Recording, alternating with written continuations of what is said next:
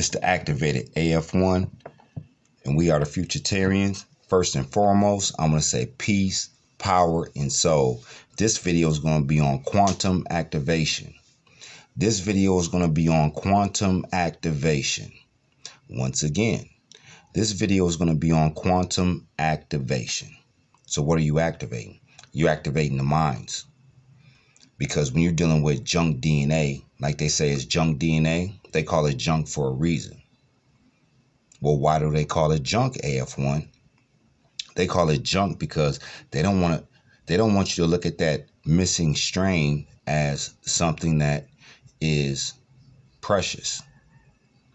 Something that can be activated to send certain people back into the future. Now, when you're dealing with this picture right here, you see the circle. You see the circle, and then you see the middle of the circle. And what's that? That is a multi-quasar. That's what that is. That's a multi-quasar. Right? Because the ones that's not going to be stuck in a circle, they're going to still shoot out and go into what? A 1. Because if you look at those lines that's shooting out the middle of this quantum sphere, they're shooting out of it. They're not being a part of the hamster wheel.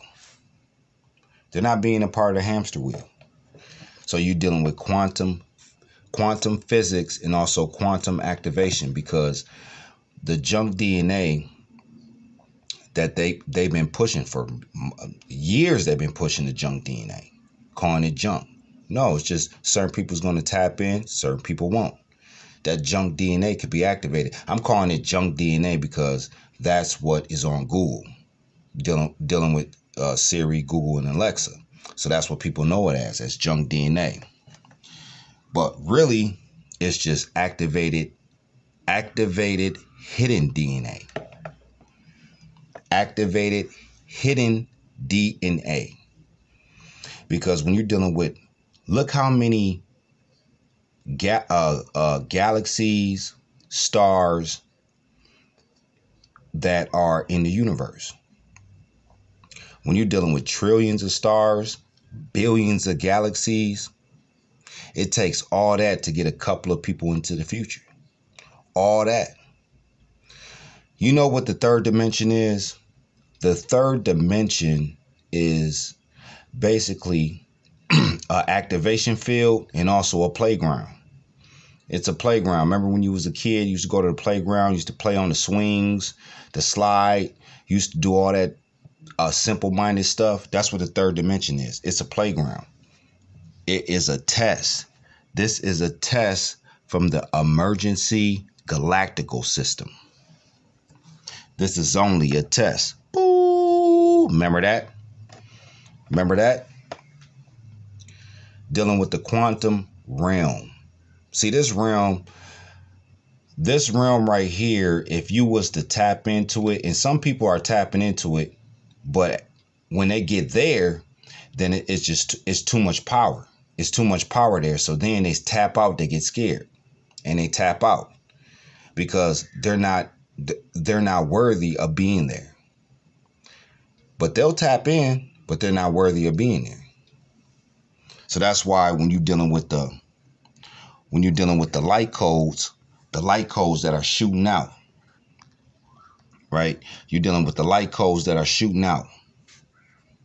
Galactical code system. See, when you're dealing with the galactical code system, I have to say this in every video because people, they understand, but then they're not taking it in and applying it to the activation, because everything on this planet is about activation. Now, when you're dealing with activation, right? So say like you got cancer. You got cancer. Now they got to do chemotherapy. So what they got to do, they have to activate the chemotherapy to try to get rid of your cancer. Everything's about activation on this planet, in this 3D realm. What happens when you have to go, or what happens when another country invades a a country invades a country, right? Who do you activate? You activate the military. They get activated. They have to go defend.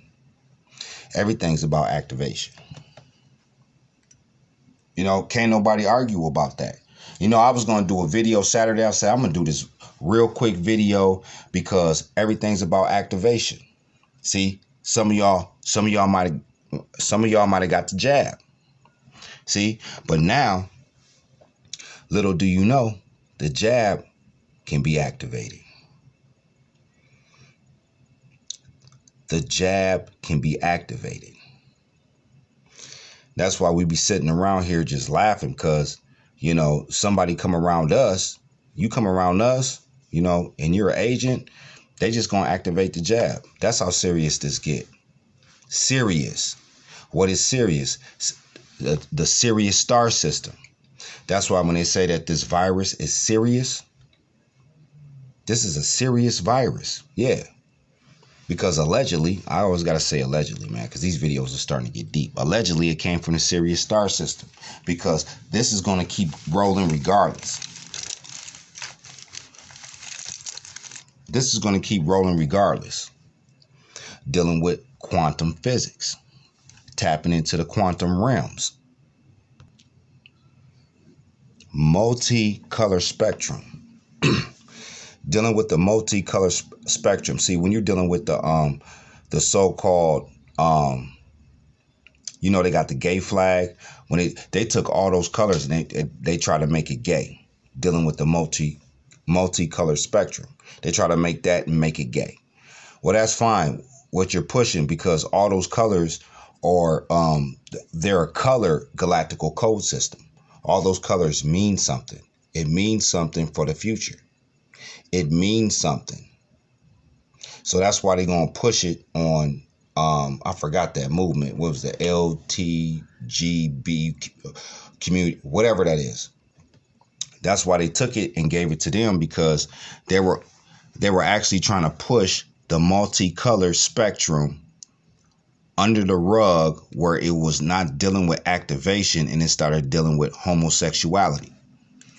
That's why they did that. Dealing with the quantum realm, because when you tap into these upper dimensions, I be going to the upper dimensions. I tap into all the dimensions that can be seen. Seen through what? The light, the speed of light. So tapping in from the 13th dimension and down. The 13th dimension and down is what you can tap into. That's why when you're dealing with some of these people that's down here at the time, at this day and time, and people are down here, they're tapping into the 5th dimension, 6th dimension, 8th dimension, 9th dimension. They're tapping in, but because they're not in the 13th dimension going into the 14th dimension, they have to tap out because it's too much for them, because they're not at the source. The source is the 13th dimension. We're going into the 14th dimension. The source is the 13th dimension. What is that? The 13th equals the 4. When you add up 1 and 3, what do you have? You got 4. So then the 14th dimension is rolling in. And what is that? That's the 5. When you're dealing with the 5. But when you separate it, it's the ones that are tapping into the 4. Because once you tap into the 4th dimension, then you could tap into the other dimensions if you're worthy of it. If you're worthy of it. Because everybody's not going to be worthy of gathering, coming together, and building a council. They're not. They're not going to be worthy of it. Dealing with that movie Ant-Man. That movie Ant-Man, they showed you the quantum realm in that movie. That's why it's so funny, because they showed him popping into the quantum realm and what? Manipulating the 3D realm. So in that movie, he said when he went to the quantum realm, he was there for like, don't quote me on this, but he was there for like 40 years or something, or 50 years. But when he was in the quantum realm, it was like 10 seconds. It was like a minute. He was in the quantum realm for a minute, but when he came back to the 3D realm, he was already like 40 years older. Because the quantum realm, it moves so fast. It moves fast. It is, the quantum realm is a a realm that keeps speeding up faster than the 3D realm. So that's why I had to say something about Ant-Man, because it was so funny when I was watching that movie. I'm sitting here watching that movie, and I'm like, oh, he went to the quantum realm? I'm like, yeah, it's over with. Join us as we explore the world of quantum computers and AI, their revolutionary potential, and the shocking warning from Michio Kaku. Quantum computers are exceptional computers that revolutionize computing by operating on the principles of quantum mechanics. Unlike classical computers that use bits to store and process information, quantum computers utilize quantum bits, which are commonly called qubits. While classical bits can only be in two states, 0 or 1, qubits possess the incredible ability of superposition. This means that a qubit can exist in multiple states simultaneously, representing both 0 and 1 at the same time. In 2001, a group of scientists at IBM achieved a major breakthrough. They successfully demonstrated the concept of quantum computing by using nuclear magnetic resonance to control qubits. Think of it as an eureka moment in the world of science. This achievement showed that quantum computation was not just a wild idea, but something that could actually work. It lit a fire under researchers, pushing them to progress even more. As time went on, scientists made incredible strides in developing stronger and more reliable qubit systems. They explored different types of qubits, like superconducting circuits and trapped ions, each with its own set of advantages and challenges. They were trying out different tools in a quantum toolbox to see which worked best. All these advancements paved the way for the construction of increasingly powerful quantum computers. The number of qubits kept growing, allowing for more complex calculations and simulations. It's like going from a basic calculator to a supercomputer. Later in 2013, something great happened. Google and NASA joined forces to create a quantum computer called the D-Wave 2. The logical purpose of the 13th dimension, 11,111 to the 111 power, asterisk, asterisk, asterisk. More gateways for us to walk through and collectivize, extract, and pull intelligence as conduits of omni power, of all power. The omni source, when we come together as the all source, more so as the omni source. That's where we come together and really embody the true solar G as a neutron star, as that neutron star that is neutral, and we are neutrales. That's what's happening in the 12th dimension, and we cast our radiance, our power, our intelligence, which is like the Transformers or the Voltroning.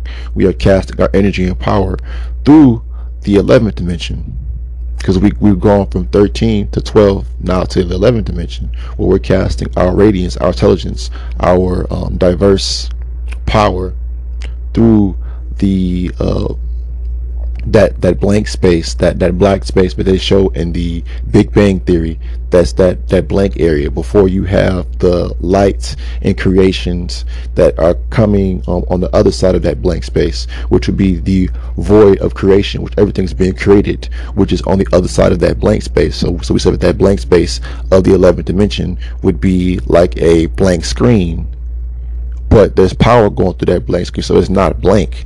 What people with the creations, or what we are seeing from the 11th dimension, looking up from the lower dimensions, looking up to the 11th dimension, all we're seeing is a source power, radiance, brightness, power. So going into the topic today at hand, the 13th dimension, where we are, as we're saying, we were once in 3D, and we have made that quantum leap into the 13th dimension, or 13D, which is what? A parallel to what we're doing, in which we did go from 3D to 4D. We went as a parallel from 3D to 4D. That's why in our 13D cells, then with the 1 and 3 being the 4th dimension, they are further evolving into or building the 14th dimension, which that's basically another space for elevated intelligence that's going to be talked about and broken up. But that's not really a Earth dimension. It's a space outside of the Earth prisons, because we further have escaped or broken out of the soul tanks, because each dimension is a soul tank. It's a harvesting tank. It's a harvesting tank to or a cultivating tank to power up those souls as they are ascending, as they are transforming and transferring outwardly until they can get to the point of 13D, or get to the point of where we break out. That is the gateway. So the logical purpose of the 13th dimension is for it to be the gateway out of the earth dimensions, pretty much. And that's what we are receiving. That's what I've pulled in. I've never heard, again, you heard it first. Once more, you've heard it. You've heard it first here by the United Futurtarians on the date Friday, August 5th, 2022. So just bringing forth just more clarity and more reality to those hungry, or those activated souls and activated minds who want to evolve and move forward. So we're moving forward. We obviously in the mega stand that the 13th dimension now is truly the gateway out of the earth prison, or the earth dimension, or the earth diamond, because diamonds have dimensions. Crystals, diamonds have dimensions. That's why it's dimension. So we're breaking out of a diamond and going into the, that's why we're talking about, we said before, shout out to brother AF1, he talked about how the diamond, it represents physical. So we're leaving the diamond, aka the physical plane, to go into the crystal phase, or the mental, or the mind phase, the unseen phase, which is basically the aspect of us not being able to touch and see the particles such as electrons, photons, protons, and black matter, leptons, and tachyon particles. We can't see them, but they can touch us, but we can't touch them as far as recognizing, but it's just like that aspect of how we're going to be untouchable, or we've always been untouchable. That's why we've come this far and have been able to shift things forward from the top down, from the soul mind down, from beyond the soul down to the soul, then to the mind down. So peace, power, soul, elevated activation.